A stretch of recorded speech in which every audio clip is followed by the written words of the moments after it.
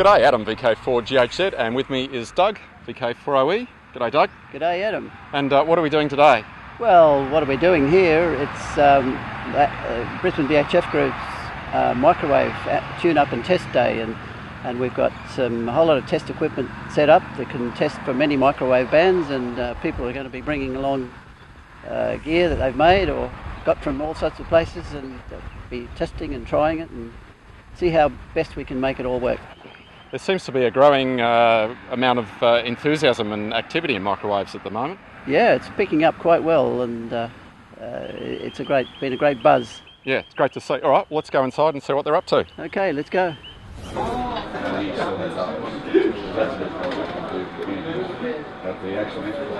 G'day, I'm Kevin, VK4UH.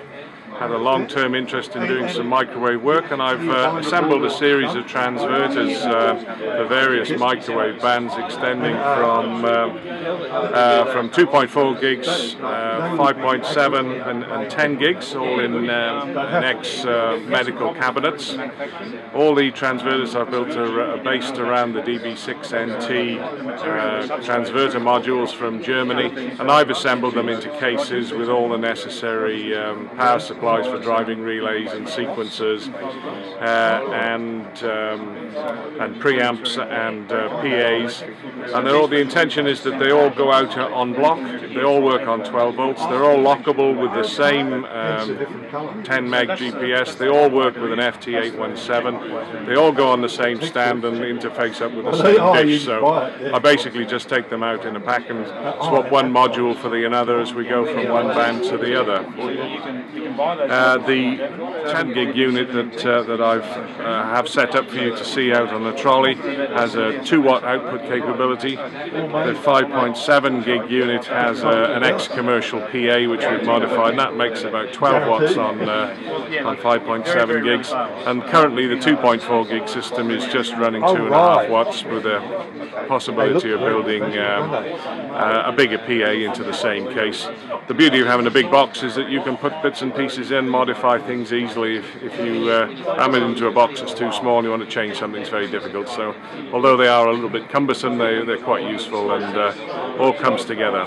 So here's the 10 gig transverter set up on what's basically an ex-theodolite tripod.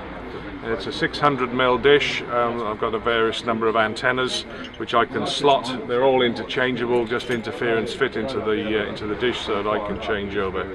This particular one comes out on waveguide, so I've got waveguide clamps with the old-fashioned quick fit slip rings to transvert across. This is a GPS module.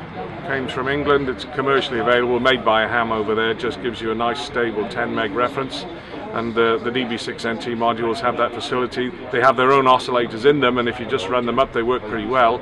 But if you want to have any more stability, you just plug them in, and as soon as it sees an external 10 meg signal, they switch over and use that. And it takes out, the one big variable of not knowing whether you're on the right frequency or not to the guys you're trying to talk to, and makes it possible to consider things like digital operating and the various modes that'll work well below the noise floor, and aircraft scatter and all these other things where there's good potential for getting some range. They're all designed to run around an 817. Beautiful little transceiver that it's handbag portable. Some of the transverters have 432 meg IFs, some of them have 434 meg IFs, some of them have 2 meter IFs. Doesn't matter, the 817 will cope with all those. And I've built into this some power outlets so that you're not fumbling with leads. Everything just plugs into the front panel, and it's very easy to use and set up for quick setup for when you go out portable. What we're doing here is a return loss measurement and adjustment, looking into the 10 gigahertz input port of a dual band feed horn that Doug has made. And what we have is directional couplers, microwave directional couplers, which have been set up for a leveled input. This directional coupler is producing a leveled input from the signal from the sweeper, and this directional coupler here was set up for a leveled forward reading that gave a reference level on the power meter, and then it was turned around and it's now giving the return loss as seen by reflected power coming back into the meter. And if we're able to look at the little needle on here, if it was right up at the end here, it would be complete reflected power. And what is happening is that this is only showing 5 decibels of return loss at the moment, which is not very satisfactory. We've had adjustments with, for instance, this 10 gigahertz horn, and we're able to achieve more than 20 dB return loss by adjusting that little adjustment screw, which was found experimentally to be the right place for it, using a ball bearing and a magnet, by moving the ball bearing around on the inside and the magnet on the outside there. So that's quite a lot of fun when you get into microwaves. As I mentioned earlier, on my 10 gig system I've arranged to come out in waveguide. Here's actually a transition inside the case. And these from just various bits and pieces. This is a penny feed that I assembled myself in the kitchen. Basically, didn't require any special tooling. And I've got a number of different feeds which are just an interference fit through the middle of a commercial dish of some nondescript origin. So here's another one, and they can just be interchanged, and they just slot in. It takes 5 seconds to change one feed for another. And I have another feed that I've made up for 5.7 gigs, which just fits into the same interference hole in the middle of the dish. So again, it's very easy. It's all mounted on just a piece of alloy plate. There's a hole that we milled inside which matches the thread on a theodolite tripod, so it just all goes together with a thumb nut underneath. And I used a pair of CDs as bearings underneath, just to allow the dish to spin freely for when you want to alter your heading, and to get it level, use a little tiny spirit level, and just alter the length of one of the legs to get roughly horizontal and pointing the direction you want. So all very easy and quick, assembled with little more than hand tools and a blow lamp.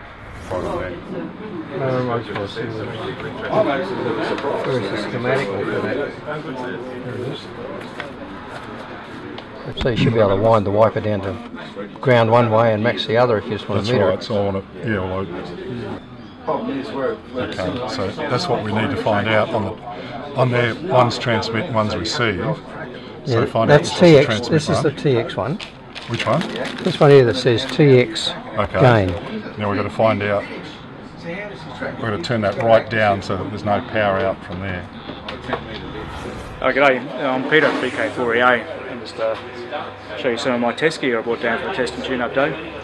So here we've got a swoop oscillator. It's an old HP device, but very stable. Got plugins from 1.8 to 18 gigs. I use that for measuring return loss on antennas, feed horns, and that sort of thing. Pretty useful for that. An old spectrum analyzer I picked up quite cheap in the surplus market.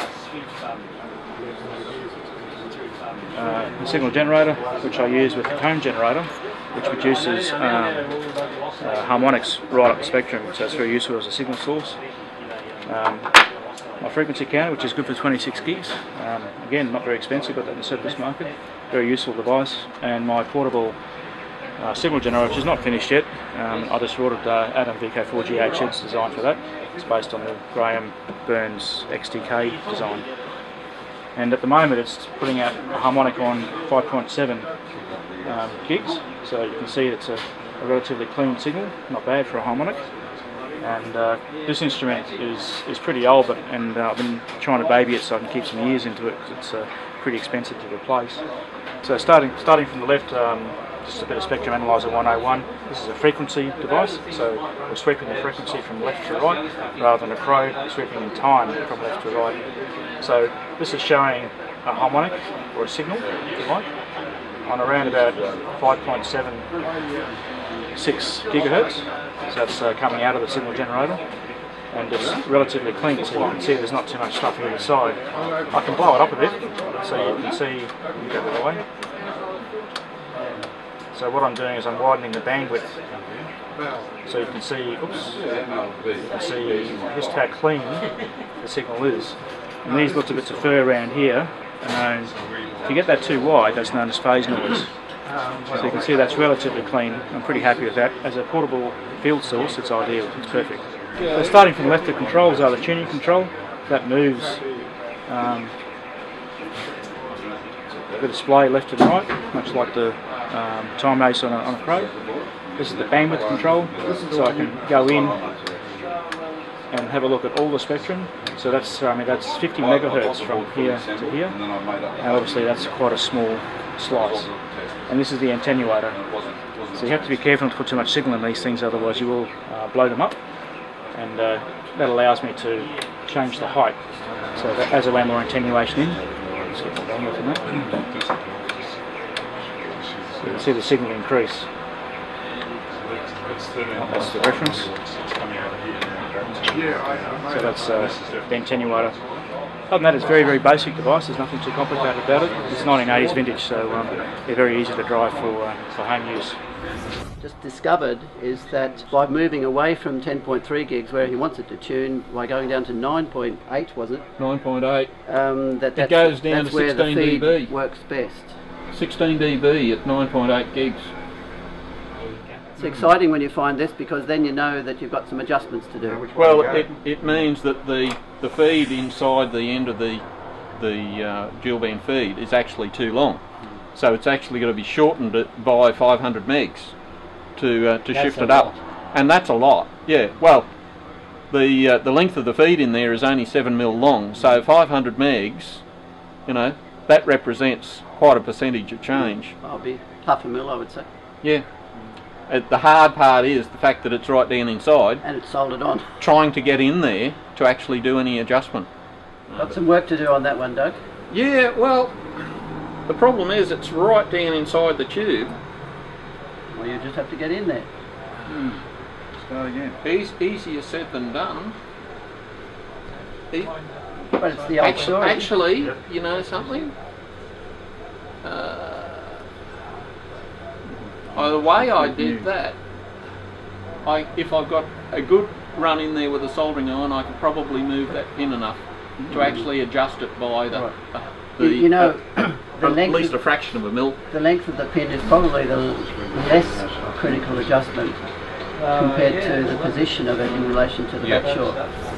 Another little trick I stole from somebody else is a quick little ident system using the 817. Using it has an internal CW key here. I just brought this out to a switch on the front panel, and while we're around this side of the dish, when you flick the switch up in CW mode, it just sends out a series of peaks or another ident signal. Very handy for peaking the dishes on receive and transmit. Well, that concludes part one of Brisbane VHF Group's Microwave Tune-Up Day. Hope you've enjoyed the video so far, and we'll see you in part two.